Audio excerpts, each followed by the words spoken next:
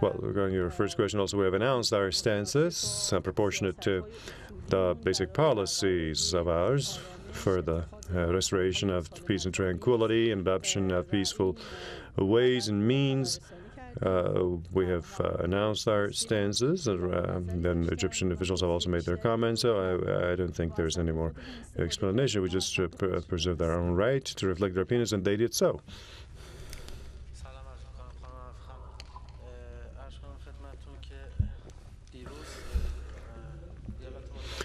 Well, yesterday, the United States, you said yesterday?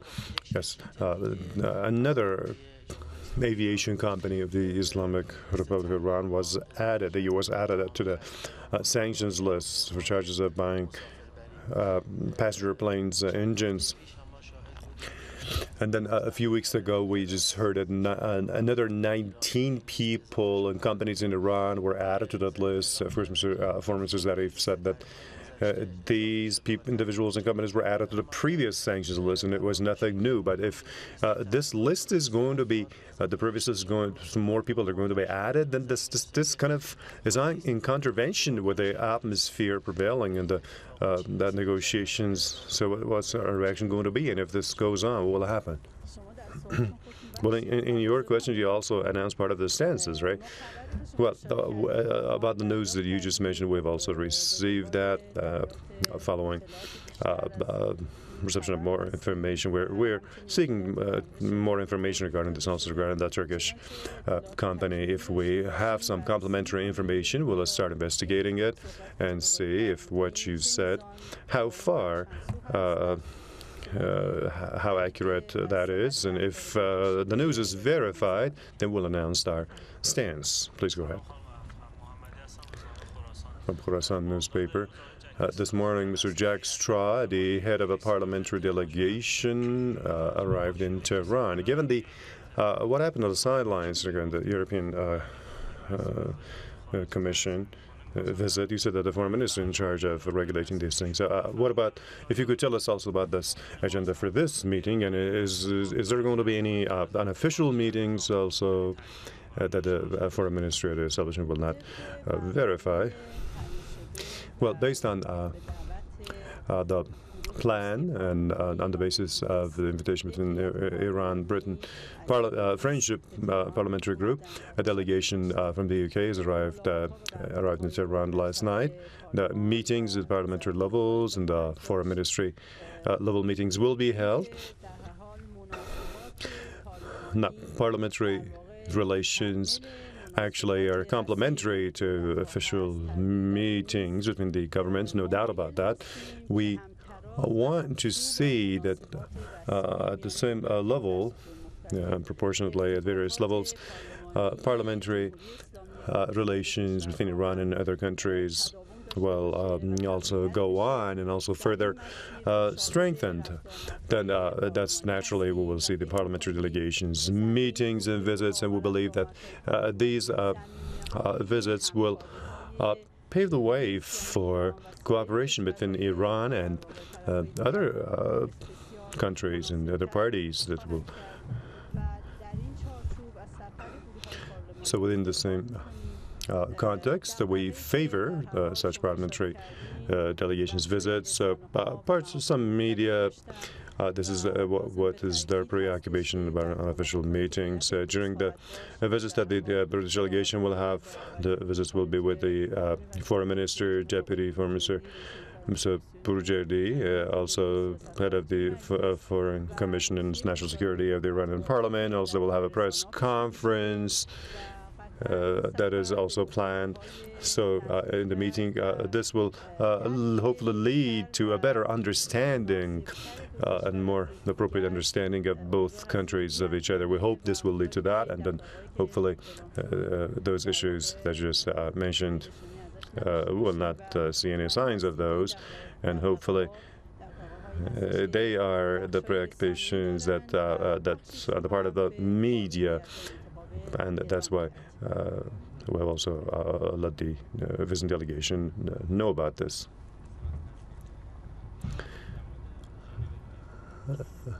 Well, there's an ambiguity regarding Geneva 2, if it is going to be official or on the sideline, or if it's not the level of minister, is this going to be that Iran is going to take part? Will Iran accept this?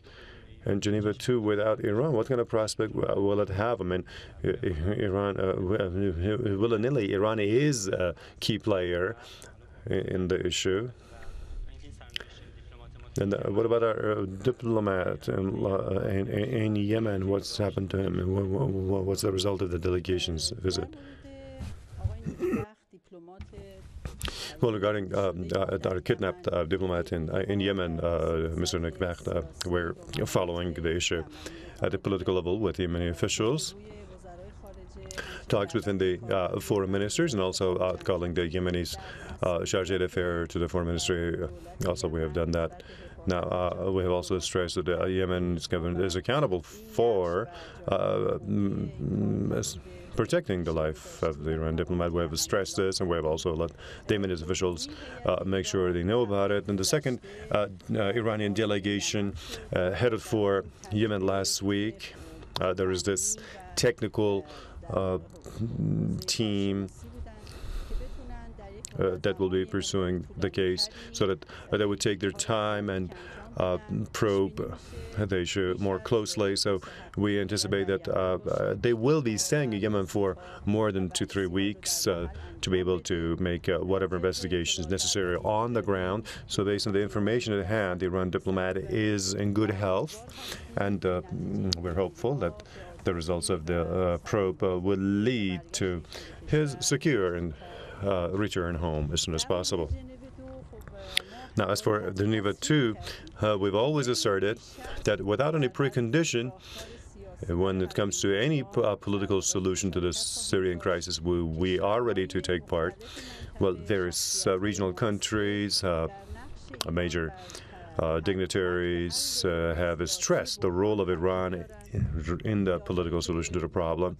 The meetings that our officials have had with regional authorities has been another kind of highlighted the issue, like Mr. Zarif's recent visit to Turkey. This was also stressed on the Turkish officials' side regarding Iran's role. So there's no doubt that Iran can help resolve the Syrian crisis, but at the same time, setting of any preconditions or any conditions that would be beneath the dignity of the Islamic Republic is not the right thing to do. And like I announced, any kind of proposal that would actually question the dignity of Iran or undermine it, we simply reject that. And if they just want to hold this meeting just for the sake of holding it, it will just a political show, and there will not be ever a very tangible and useful outcome out of it. Greetings from Parliament's news agency. Well, the U.S. Senate has announced that before February, a new resolution, a new anti-Iran resolution will go through the Senate that will lead to further sanctions. Also, the Congress said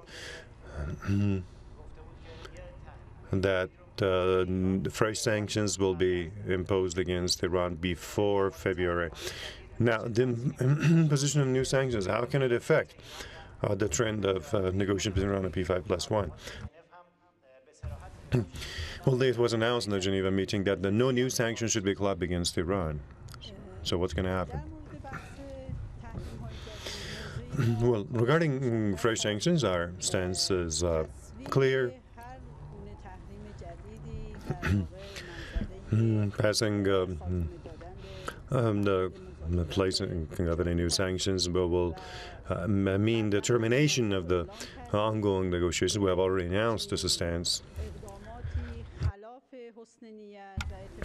That such efforts are in contravention of confidence building and goodwill, and go against the present trend of negotiation. This is a transparent and clear-cut stance of ours. Any measure within that context, if they are approved or passed, then that will be in contravention of the process of the negotiations, and they will make the negotiations fail. Go ahead, please. We have heard that the Iran officials have been extended invitation to go to the Munich security meeting. Is it right? And who will be taking part? Well, the organizers of the Munich Security Conference have extended an invitation to the Islamic Republic of Iran. Now, we have been studying the case, so we have come to this conclusion that the foreign minister is actually considering this and regarding to take part. So we will let you know about the time for the visit. Well, there are contradictory reports regarding the formation of this committees to supervise the negotiating team. If you could elucidate.